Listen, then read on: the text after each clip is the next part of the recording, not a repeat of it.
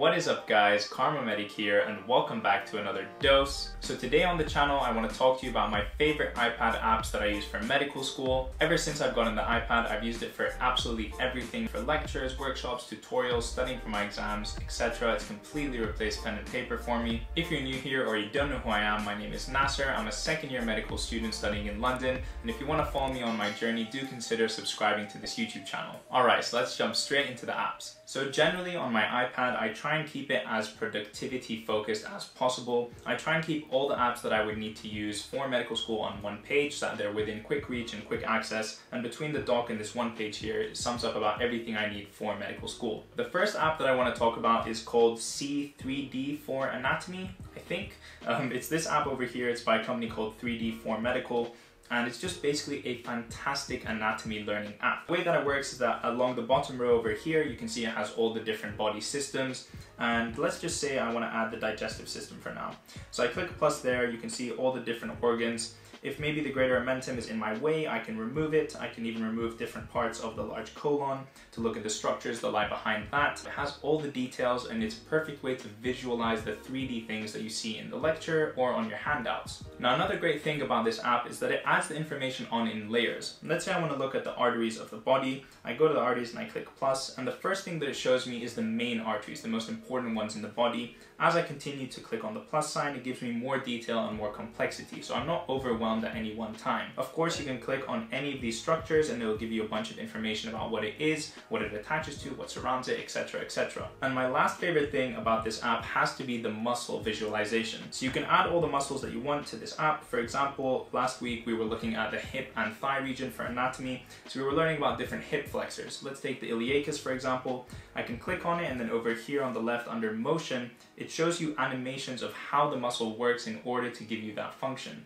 So this over here is hip flexion by the iliacus. I would recommend it to any medical student. It's not free, but the app is so highly polished and brings so much value to my learning that I think it's worth every penny. Now, moving on to the next app that I want to show you, it's called KharmaMedic. It's a very popular app here in the UK for medical students, and it's basically like a information center for all things OSCE related for medical students. And it breaks everything down into really nice categories. So for example, for my OSCEs this year as a second-year medical student, I know that I'm going to have to perform urinalysis. So if I click on clinical procedures here and I scroll down to urinalysis, it gives you first and foremost at the top this YouTube video, which you can load and watch the full procedure done in OSCE style in exam format, so that you know what it is that you eventually need to look like when doing the procedure. And then if you scroll down, it gives you just the information that you need to pass through the OSCE. And if you go to the website, they also have mark schemes. So me and my friends are actually using this app now every single week to practice different OSCE stations so that we can learn and perform better for the exam. You might have seen a post about that on my Instagram if you follow me there. If you want to follow me on Instagram and you don't already, you can do so at KharmaMedic. So like I was saying, this is a perfect app for learning your different OSCE examinations. They have cardio, respiratory, etc, etc, everything that you would need to know. The third app that I want to talk about is called Quizlet, which is a flashcard app that I'm sure you've all heard of. When I first started using flashcards not too long ago, I first looked at Anki, but I found that the interface was way too bland and it just didn't make it a good flashcard experience for me. But when I looked at Quizlet and I saw their interface, it really changed my idea about flashcards. So as you can see here, I have a number of different decks for the different topics I was studying for Progress Test 2 and Progress Test 1.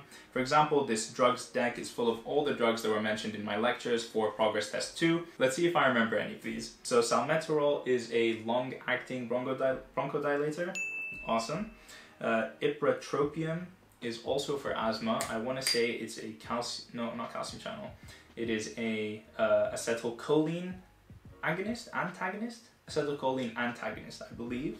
Antimuscarinic. Okay, great. Good, so it seems that I'm remembering some of these flashcards, that's good. Anyway, you can take a look at these other decks that I've made, for example, for cardiovascular disease. Once I find that I've understood a lecture quite well, I'll come into this flashcards app and make flashcards for those details that I just have to memorize, things that I'm having difficulty remembering, and it's just a great way to test my memory when I'm in the tube, when I'm on the bus, or even at home studying. If you're someone who doesn't use flashcards like I was up until about 2 months ago, I would highly recommend them. They're so useful and add an extra level of good studying to your routine. Now the next app is going to be a quick one. This is Notability, which is my preferred app for taking all of my notes for lectures.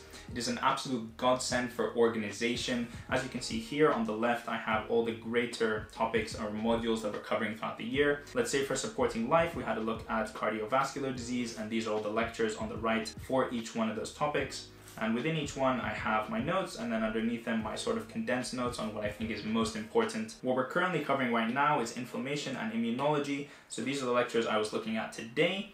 For example, lecture 1, here are all of the lecture slides, and I'll make a handwritten document called Important Stuff, in which I'll write down pretty much what I think is most important from that lecture. And of course, I have a color code in my head for what different colors mean. You can also copy paste different lecture slides, and then you can write on top of them, and it just makes for a very good studying and note-taking experience. If you guys want me to make a more in-depth video about how I use Notability to take care of all of my lecture notes and organize all the studying that I do leave a comment down below. Now the fifth app is something that's come very handy since I've moved towards this paperless or more digital style of taking notes at school. It's called Scannable. It's a very simple app that simply scans a paper that you have. It's very useful in my tutorials and workshops when I'm given handouts that I don't want to write on with a normal pen and pencil, and I just want to scan them and be able to import them into Notability so I can write on it with my iPad. But overall, it's just a really useful app to continue to be digital and paperless. And the last app that I want to touch on is my e-reader for textbooks, and it's called Inkling. So here I have saved my Netter's Anatomy flashcards that I was using to study in a previous vlog that I did. If you guys haven't seen that video, check it out somewhere over here. So this electronic version of the app is really useful because it sort of grays out all the structures that you don't need to look at. So I also have this downloaded on my phone, and so I can study anatomy on the go.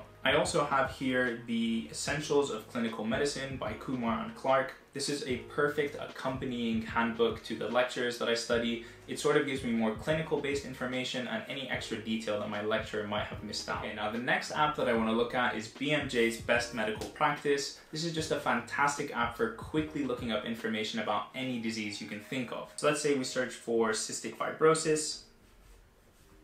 So yeah, there we go, cystic fibrosis, and it'll give me all the possible information I could want: history and exam, investigations, key diagnostic factors, everything. It's a very, very useful app. Alright guys, and I think that's it for all the apps that I want to cover in this video. I hope you guys have seen a couple that you might want to use for your studying while in medical school. If you guys have found this video useful, please do leave a like on this video and subscribe to the channel if you want to see more videos from me. You can follow me on Instagram if that's something that you're into as well. And that's it for me. I hope you found this video useful, and I'll see you in the next one. Peace!